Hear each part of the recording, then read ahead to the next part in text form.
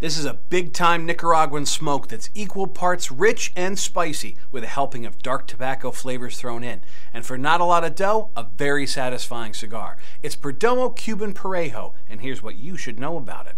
First thing you'll notice about this cigar is that it's firm and hefty in the hand, a generous mix of all Nicaraguan tobaccos wrapped in a silky natural Connecticut wrapper. The deep chocolate brown Maduro is also a crowd favorite, as it packs a little extra added natural sweetness and tastes as good as it looks. The Cuban Parejo gets off to a mellow start, but it takes off from there, dishing out a mix of spices as it blooms into a really meaty, medium to full-bodied cigar.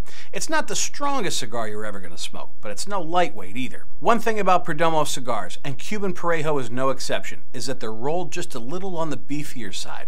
For example, as regular cigars go, the Toro size is typically a 6x50, until Perdomo gets his hands on it, and this Cuban Parejo Toro ends up at a 6x52, which means a little more enjoyment for you, as that extra size adds to your cigar time if you pace yourself. And that's not a bad idea. With its full-bodied Nicaraguan long fillers, it's a good possibility that you're going to feel this one a little by the time you're done.